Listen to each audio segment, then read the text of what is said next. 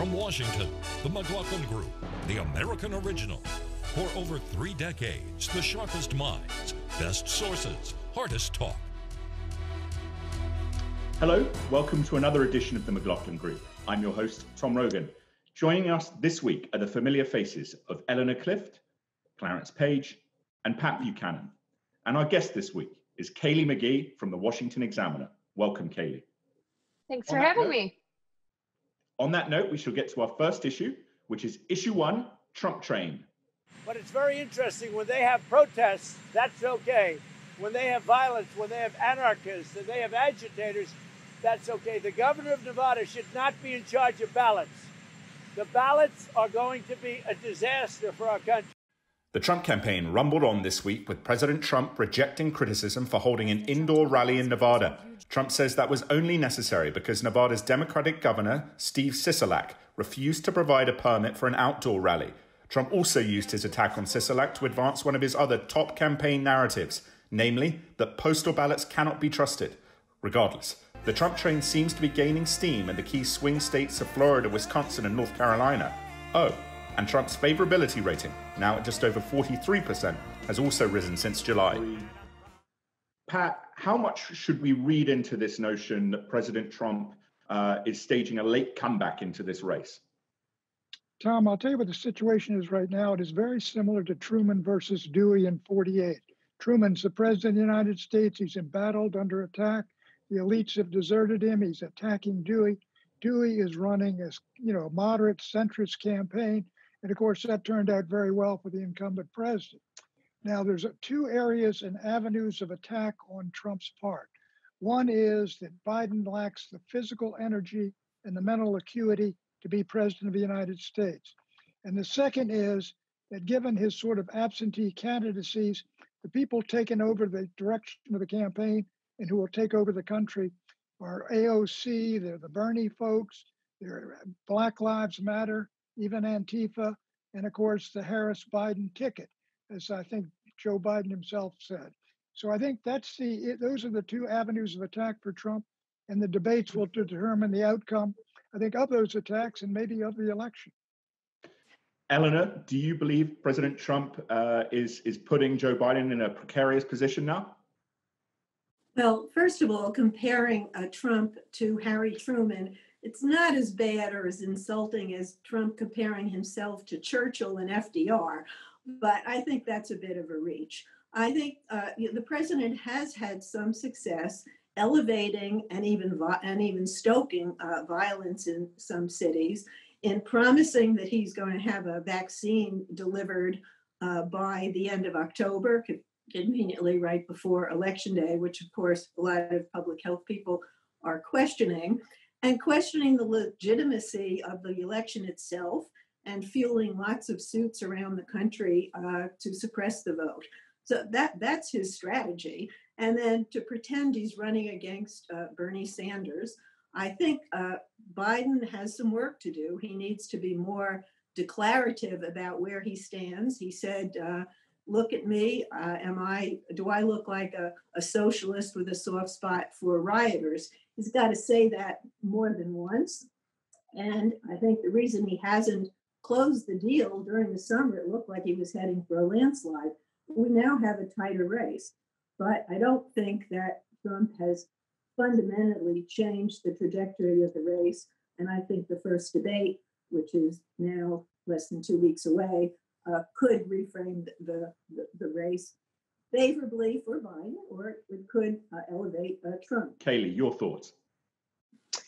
Well, I think that any talk of a comeback by the Republicans or any talk of a sweeping victory by the Democrats, both are premature at this point, because the fact is that we have no idea what to expect with the influx of mail-in voting that is going to occur in November. We're talking about not even hearing results from really important swing states like Michigan, Pennsylvania, and Wisconsin for weeks afterwards. And we don't know how many people are going to take advantage of this accessible voting. So it's really unclear which way that this is going to swing. And so any talk of a definitive answer is really premature. Clarence, one of the things that the Trump campaign would suggest is that they have this new momentum with security and there's light at the end of the tunnel with COVID. And yet President Trump still seems to throw up his own curveballs in his way with remarks that, sometimes you really can't understand where they came from. Is that Joe Biden's key advantage? First of all, I thank Pat for bringing up the 1948 Dewey and Truman race. That was the one you'll remember when my newspaper just reported big Truman. Headlines, Dewey defeats Truman. I've got a T-shirt with that on the front. And of course, it's been brought up every time we talk about polls in presidential races. In some ways, Trump pulled off a Dewey defeats Truman kind of victory 4 years ago in the Electoral College, just barely. Right now, when you look at how well Biden was doing this summer, we expected the race to tighten up more than it has, but it tightened up because of something unpredicted, which is these riots on the street, giving Mr. Trump a new campaign issue. But remarkably, he didn't really do that much with it. The numbers are still about where they were a month or so ago. And one waits to see what Trump is going to come up with next. But so far, he's spending a lot of time talking about how the coronavirus isn't really something to worry about, which plays better for him and his base than it does for swing voters. But we haven't seen that big of a dramatic swing there either. One of the things that has been interesting here is that, I would have expected more optimism about the idea of, getting at least one of these vaccines in before the election, which at least one of the big pharmaceutical companies has suggested would be possible. And yet Democrats seem very negative about that. Is that because they rightly, have a rationale to say that President Trump cares more about his election than the public health of the nation? Or do you think, Democrats really fear that might create a positive mindset for President Trump just before Election Day? I think there's obviously on the part of the Democrats. I mean, look, they see this thing within their grasp.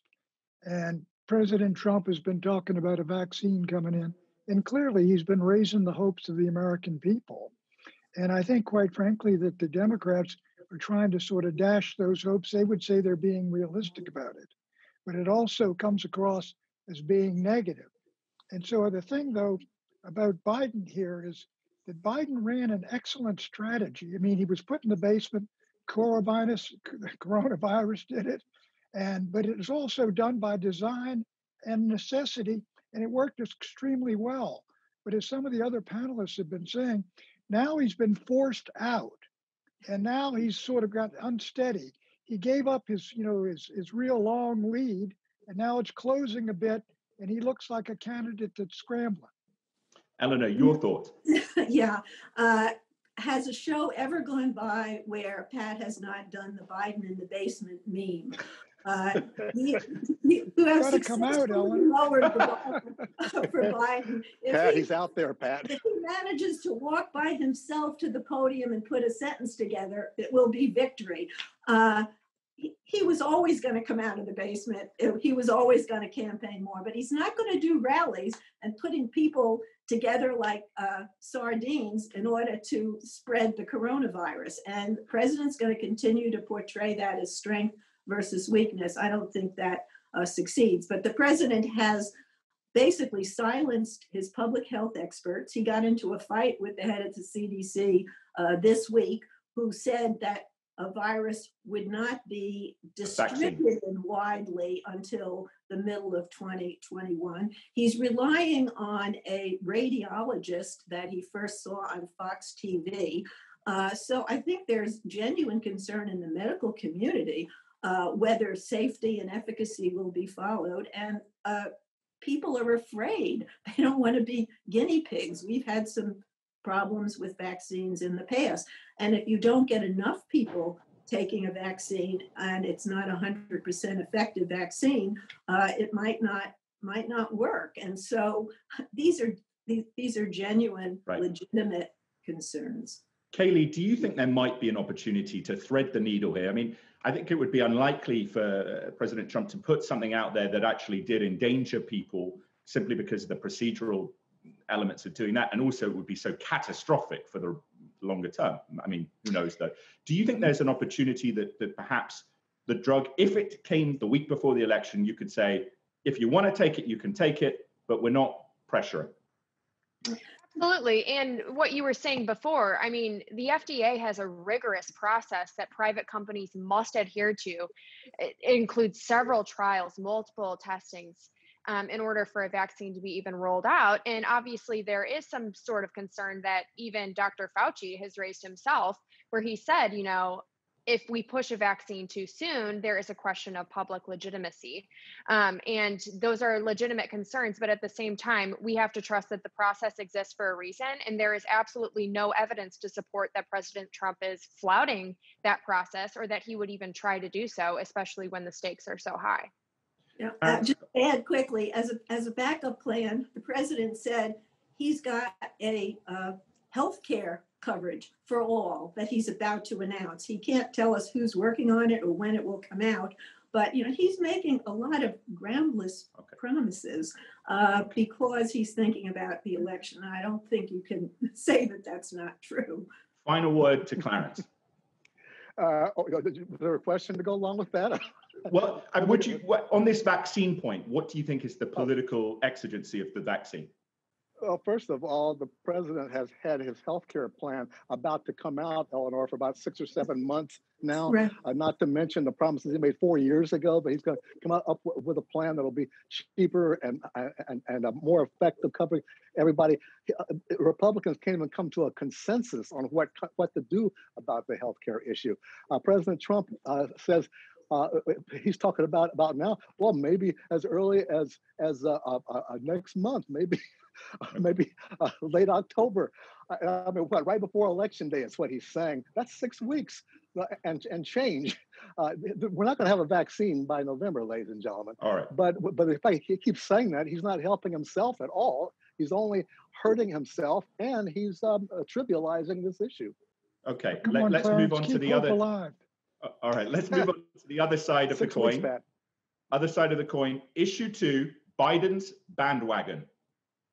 We need a president who respects science, who understands that the damage from climate change is already here. Unless we take urgent action, it will soon be more catastrophic.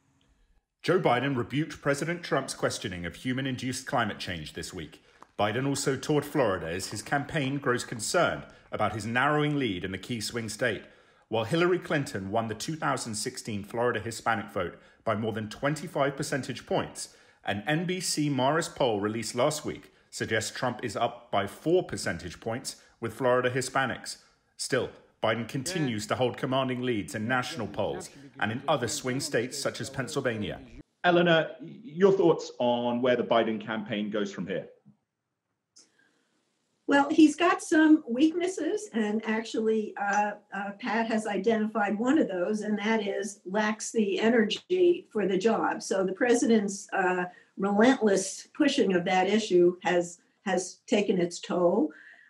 Secondly, he does have some weaknesses with Hispanics, and they are a large portion of the electorate in Florida.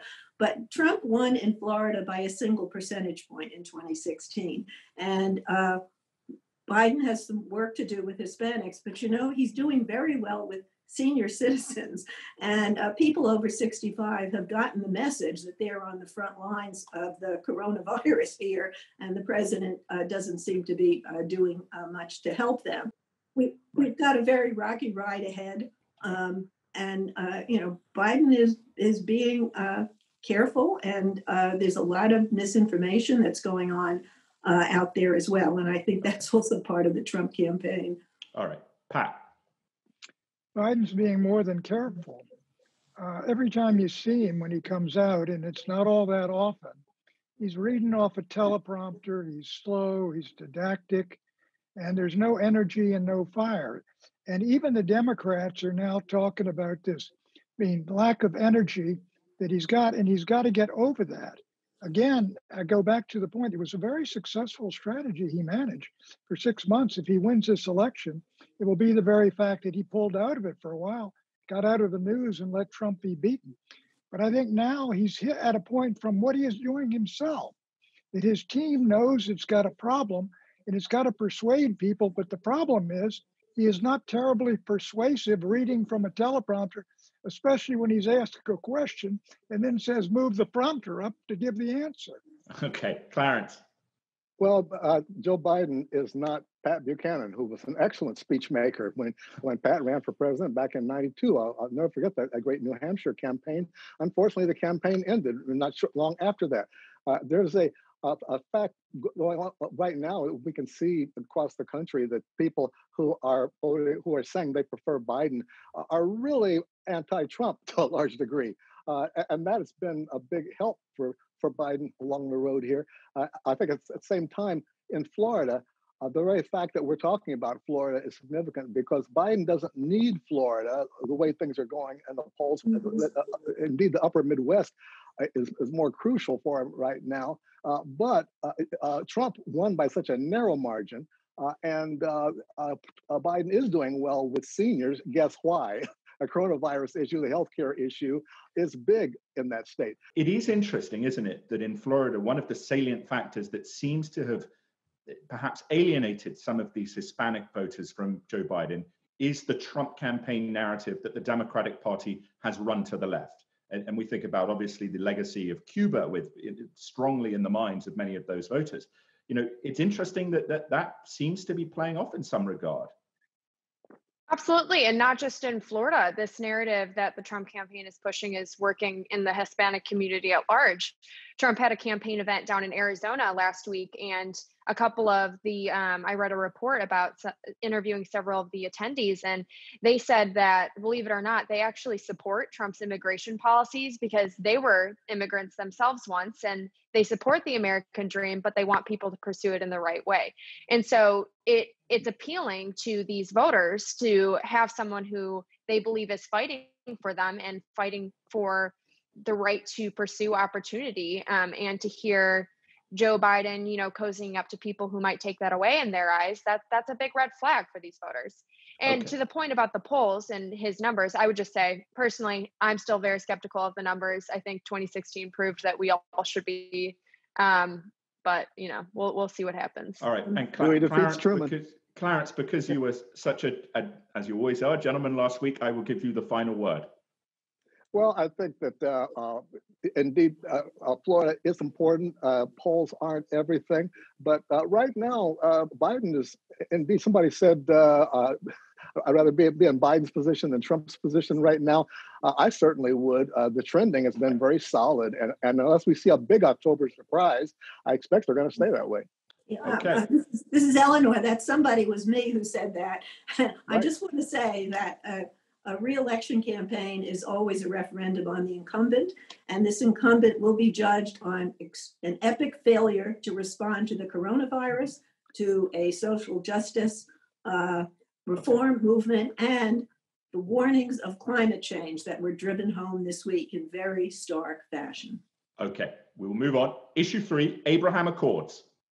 They are choosing a future in which Arabs and Israelis, Muslims, Jews, and Christians can live together, pray together, and dream together, side by side in harmony, community, and peace. President Trump's communications team might have added a soaring musical overlay to that video, but it's hard to blame them.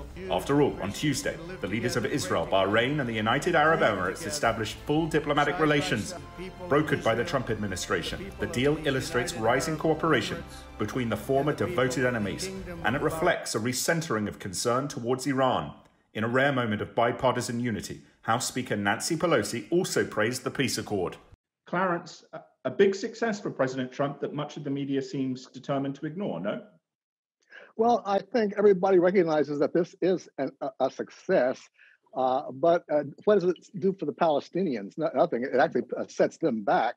Up until now, in the Middle East balance, they've been a pivotal factor because what was keeping the Arab alliance together was support for a Palestinian state. Obviously, has been dealt a big setback now, and also we have a situation now in which a new alliance will be put together here, and the Saudis must support this plan also, or it wouldn't be happening with Bahrain. But this is not a peace agreement because there's not a war going on between these countries that are signing this agreement. So it's more of something closer to a trade agreement and a diplomatic arrangement. Pat, your thoughts? Well, look, when Trump went to Jerusalem and moved the American embassy there, then he recognized Jerusalem as the capital of Israel. Then he recognized Israel's control of the Golan Heights and its annexation there. Everyone said he is dead in the Arab world. This does it. He's finished. And all of a sudden, you got the UAE and Bahrain recognizing Israel and doing it at the White House. I think this is a clear diplomatic victory for the president. However, I don't know, and it is a defeat for the Palestinians undeniably. They've basically been told, look, you're not going to prevent us from working with the Americans and against the Iranians. However, take a look, Tom. There's still a civil war going on in Syria, a bloody one, civil war going on in Yemen, civil war going on in Libya, civil war going on in Afghanistan, and there's no real true peace in Iraq. So that whole place is still in deep, deep trouble, and I think this is a success. But we ought not to go overboard and think that peace is at hand in the Middle East.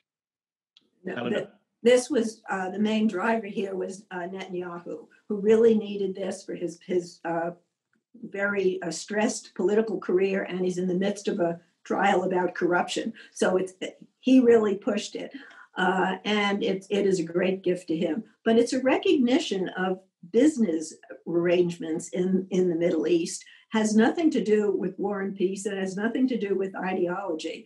And that's a good thing, that I think that President and Jared Kushner, who was the main negotiator here, recognized the new alliances in the Middle East and that they could get some diplomatic benefit out. That's a good thing. The problems are it may set off an arms race in the Middle East, because you do have the UAE wanting fighter jets, and Israel doesn't want that.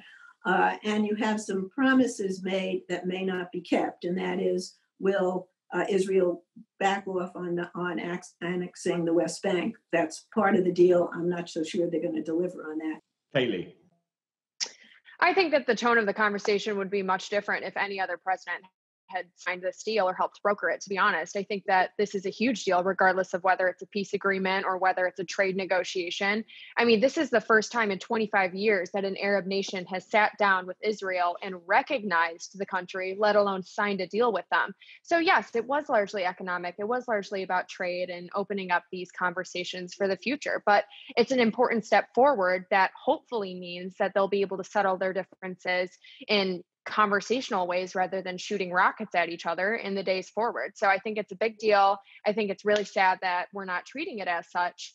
And yeah, the media has recognized it, but there's always the but afterwards. And I don't think that there needs to be a but. One of the things that is interesting, though, is that with the UAE and Bahrain, these are not democratic countries. And if they were, one wonders whether the same agreement would have been come to. I do think, though, to some degree, it does reflect a repudiation of the Obama administration's effort to create rapprochement with Iran, in the sense that all three of these nations clearly now believe, whatever their disagreements on the Palestinians and other issues, political Islam, Iran is the nemesis. We shall see what happens if Joe Biden wins.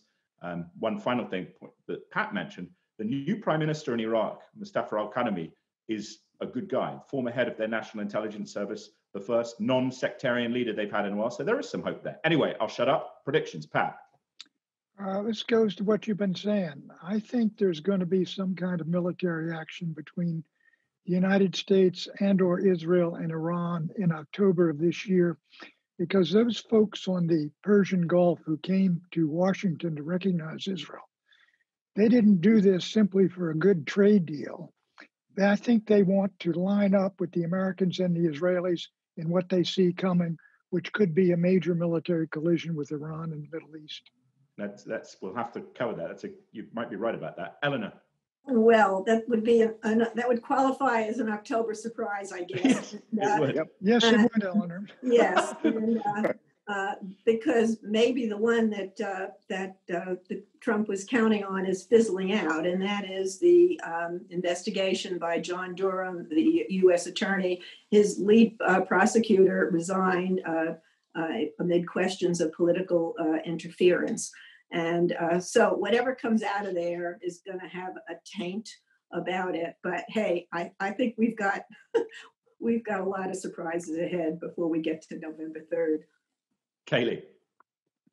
Well, I think that this is kind of a post-election prediction, but I think that if Trump were to win re-election, I think you'll see several top members of the administration leave.